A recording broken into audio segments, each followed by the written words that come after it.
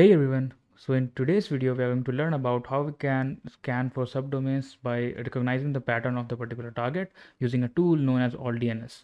Before going to this video, if you haven't checked out my previous video in which I have shown you that how we can find internal subdomain of a given target using ff, then go ahead and check it out. The link will be given in the description, as well as you can see it at the right side of the screen. Also, for those who are new to our channel and haven't checked out our website, which is bepractical.tech, then you are missing a lot. Just go to your browser and type bepractical.tech and you will be redirected to our awesome website over here. As you can see, we have a lot of contents to offer related to cybersecurity as well as web development.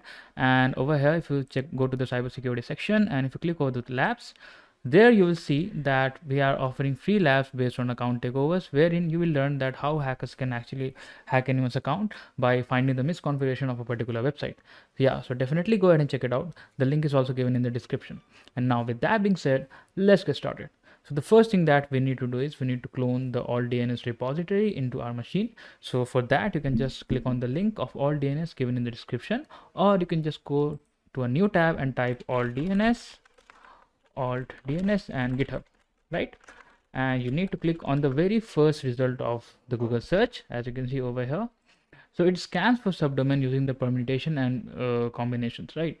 So it is somewhat a little different from the tools that we are using. Let's say if you are using any tools for subdomain brute forcing, let's say GoBuster, for example, or you are doing a passive subdomain enumeration like let's say sublister, subfinder, or AMS, right? So let's say you have gathered some subdomains using AMS. Let's say there are 100 subdomains with different names in it, right? So altdns will try to combine those word list, combine those words in your subdomain file, right? And it will use different patterns, different permutations to generate new words, right? Suppose that, for example, there is a target, let's say test.com, and there's a subdomain on that target, let's say admin.test.com, right? So there may be a possibility that they're also running something like this, admin-test.com, right? admin-test.test.com, maybe something like this, test-admin.test.com, or maybe test dot admin.test.com, something like this, right? So there is a possibility in it, right? So this is what altdns does. It tries to use different permutation and patterns to resolve subdomains, right? So I hope you have understood that how altdns works. Now let us try to use this tool and how we can clone this tool into our machine. Just copy this and just go to your Kali Linux over here and just clone this file. You can just type git clone and just paste it over here like this, and this file will get cloned, right?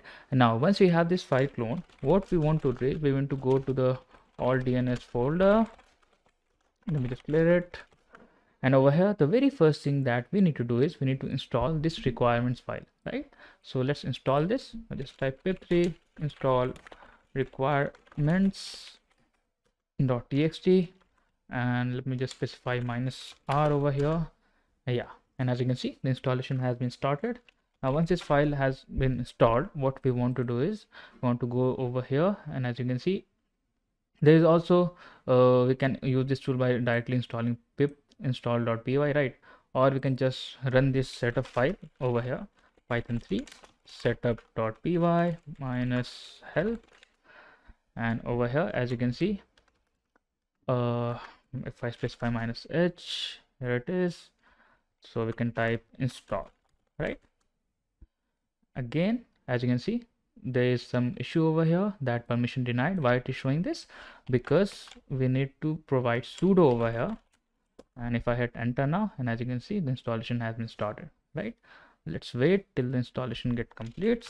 Once the installation will get completed, we'll have this many files. As you can see, we got a lot of files over here. Let's go to build, right? Let's go to builddist, nothing here. Let's go to lib, go to altdns, and here's the main file. Now let's go back and let's go to altdns over here. This is the main file.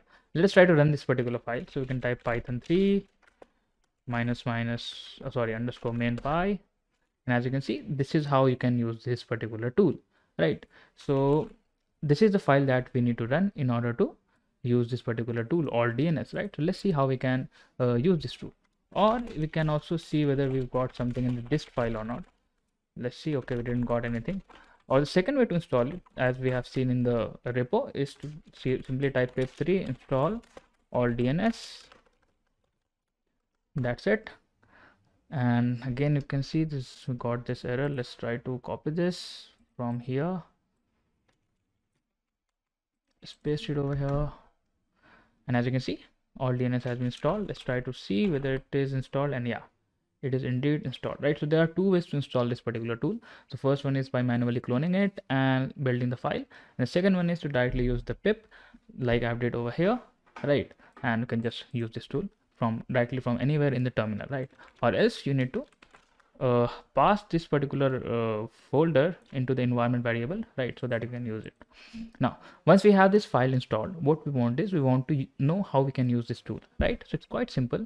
Let's go to the documentation over here. And as you can see, we have given a simple example. First, we need to specify -i, the subdomains file where we have the subdomains.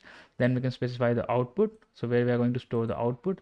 Then we are going to use the -w for the word list, from which it is going to generate permutations and combinations. Then -r for the resolving. We want the only subdomains that are getting resolved, and then we want to save those resolved subdomains to a file, right? So this O will save all the generated permutation to this particular file name, whatever you are giving, right? And this -s along with -r is going to save only those subdomains that are resolving to some server, right? So this is how we can use this tool.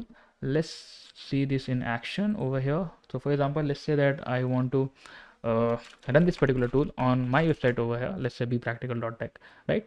First, we need to gather some subdomains. So I'm going to use MS for that. So just type MS enum minus t. Let me just get rid of this.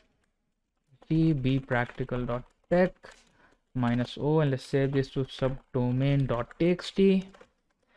All right, let's save this like this, -v obviously. Let's hit enter. Right, and now once the scanning gets completed, I'll get back to you. So as you can see over here, the scanning has been completed, right? And we think we have saved the file as subdomain.txt, right? So let us check whether this file contains the subdomains that we have gathered. Cat subdomain.txt, and as you can see, we have these subdomains. And now let's try to run altdns on this particular subdomain list, right? Just going to type altdns -i, the subdomains file, and -o, where we're going to save the generated data. Let's say permutated data.text. Then we're gonna specify -w for the words, right? And then we are also going to check if there are any subdomains from the permutated data that is resolving to any server. So -s server.txt, and now we should be good, and this tool will throw the results if everything is fine. Let's hit enter. Let's wait for a few seconds. And again, it totally depends on your internet connection, right? So if you have a good internet connection, then you will see a result quite fast, right? As you can see, there are 4,173 generated permutation, right? Based on the pattern, right? And it has currently looked upon 500 of them, right? Let's see whether there are any subdomains. As you can see, we got one over here, mail.bepractical.tech, which is resolving to this IP address, right? So let's wait till the scanning gets complete. Now, as we can see over here, that we've got a lot more subdomains than we got using AMAS, right? Because of the patterns that is recognized by this particular altdns tool, right? And we have also got the resolved ones, right? So these subdomains are definitely resolving to this IP address, right? And this is a different IP address, and these ones look the same, and this is again belongs to a different IP address, right? So let's see how many data it generated. So it has generated around 4,173. If I type ls, and as you can see, here it is the permutated data. Let's see it. Let's see the content, and as you can see, there's a hell lot of subdomains over here, right? And In all of these subdomains, only those subdomains are uh, resolving to an IP address and server, right? Let's see them as well. Cat server.text. As you can see, mail.bpractical.tech, cdn.bpractical.tech, prod, and dev, right? And if we check the result generated by AMAS, and as you can see over here, we only got 3. So we have been able to increase the scope of our target using this particular tool, right? So this is why using altdns is very important if you are into bug bounty hunting, or even if you're doing a normal pen test in a company, right? So this is how you can use this tool. If you have any doubts at any point, then feel free to let me know your doubts or issues in the comment section. Also, do join our Telegram channel, and if you want to stay updated with the latest trends and technologies going into cybersecurity as well as web development, the link is displaying over here, and it is also given in the description. Also, for those who like the way I teach, then I'm currently running 2 courses. The first one is Bug Bounty, the ultimate guide to hunt account takeovers, wherein you will learn that how hackers can dive deep into the application to find those vulnerabilities that can hack anyone's account without the victim's interaction. And the second course is Hacking Windows with Python from scratch, wherein you will learn that how hackers can actually create their own custom malwares that can be used to hack any Windows machine, that can bypass any antivirus, that can execute system commands, upload and download files, and so many things. And that can even access the webcam as well, right? So definitely go ahead and check it out if you want to. And with that being said, again, if you have any doubts, feel free to let me know in the comment section. And thanks for watching and keep learning.